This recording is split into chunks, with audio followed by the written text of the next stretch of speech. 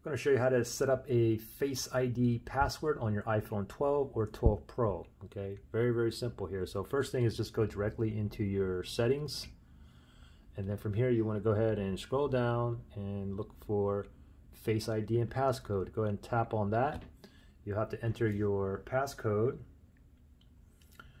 and then once you do that, you want to tap on Set Up Face ID. So let's tap on that, and now we're going to tap on Get Started, and then put your face into it, and then you want to go ahead and go around like that.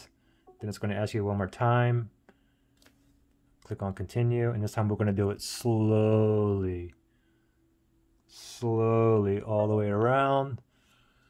Face ID is set up now. Go ahead and click on Done, and now you can see your Face ID to unlock the phone, Apple iTunes and App Store, Apple Pay, and password autofill. Okay, you can go ahead and take one of those off or leave them all on. I like to have them all on. So right here we're done. Okay, so now if I don't put my face into it and I just scroll up like this, oops, let me do it again. So if I scroll up like this, no Face ID is going to show, so now I got to put in my passcode.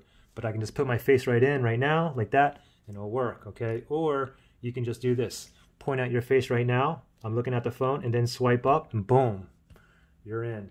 Pretty simple.